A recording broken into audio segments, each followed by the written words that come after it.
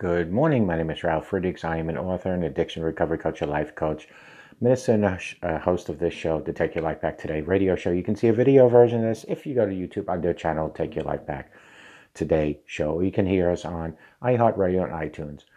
I want to talk about Psalm 68. It says, "You sent an abundant rain, O Lord, to refresh the weary. You may feel you've done what you can, but it seems like discouragement won't go away. You fought hard, but you're weary. You don't feel like you can keep going. God sees what you're going through. He knows how you feel. He knows what wasn't fair. He's about to send an abundant amount of rain your way."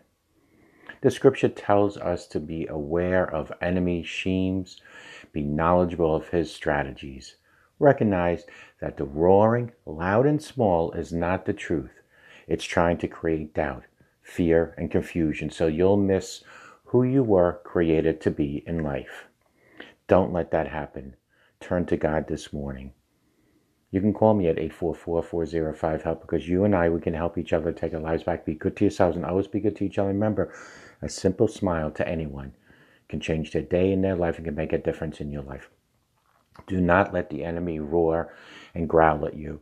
Instead, turn to God for guidance and direction. And may God bless each and every one of you.